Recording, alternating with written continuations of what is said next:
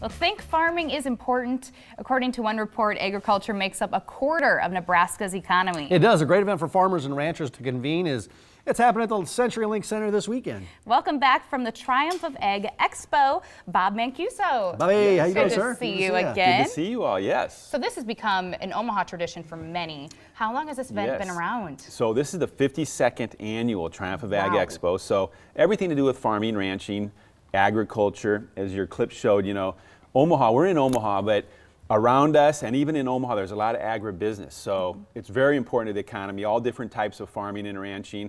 And it's this Wednesday, Thursday. So Wednesday, Thursday at the CenturyLink Center. There's a lot of stuff that people can learn. A lot of farmers, a lot of ranchers come out to this. People with those type of backgrounds who maybe aren't in the industry anymore, but there's a lot of good information. What's new for people this year? Well, technology is always big and it keeps improving. So, you know, just in the big equipment, the combine, some of those types of farm equipment, but there's also mid-size equipment, sprayers that are becoming more technical, or more precise. They have energy efficiency settings and all those kind of things. So GPS technology, GPS technology, incredible, isn't it? Crazy. It's just the GPS technology. I mean, they know where they're at, and they can then follow their paths where they've gone in the field, some of those kind of things with the crop side. Yeah, it makes it more efficient, so they're not overlapping or they're not missing spots. Absolutely, and it's critical to be efficient in today's world with all the yields and focus on getting more bushels and all those kind of things with corn, soybeans, all the crop type products. But there's also cattle, so all different types of farm operations will be presented and things for them to learn and talk to the experts. And speaking of learning, you have seminars, right? Yes. Which seminars are you most excited about, and is there a cost for those? No, they're free too, so free admission to the show and then free admission to go to the seminars. There's both days, so there's seminars on both days, 2 seminar rooms going, so very diverse on topics. From Al Dutcher, who's the Nebraska State climatologist. He'll be speaking on weather once each day, you know, what to expect this year for 2018. And for the farmers and ranchers, that's always really important. Right. There's things like Mutual of Omaha is doing a seminar on succession planning and saving the family farm. So if you're a small farmer looking about passing it down to your children, there's things that you're going to be able to learn about succession planning and how to do that efficiently, and so that your family can keep the farm. Well, there's that whole business side of it that they really need to think about as well. Right. And there's a luncheon, the opening luncheon. Who's speaking at that? We're really excited. The opening luncheon, we have the featured speaker is Pete McGlyman. He's the executive director of the Nebraska Cattlemen Association. So he'll be talking about beef and the beef industry.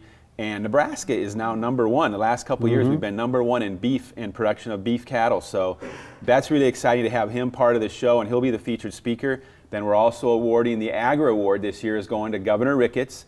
So Nebraska's governor, for all he's done for agriculture, you know, because he's done a great job on helping improve our exports, increasing numbers all across the world. So he'll also be speaking, and we're glad to have him there this year winning the Agri Award.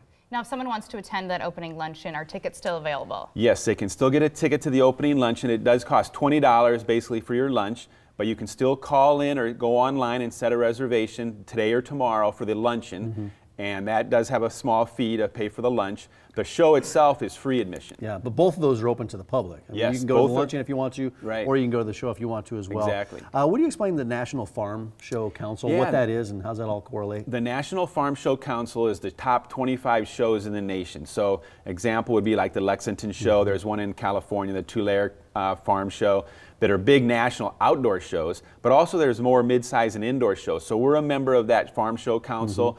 The Omaha Triumph of Ag show. So it's an honor to be a part of that group, and it's the top 25 shows in the nation. Yeah. Now, this is the largest event of its kind in the Midwest. What do you think brings people coming back every year?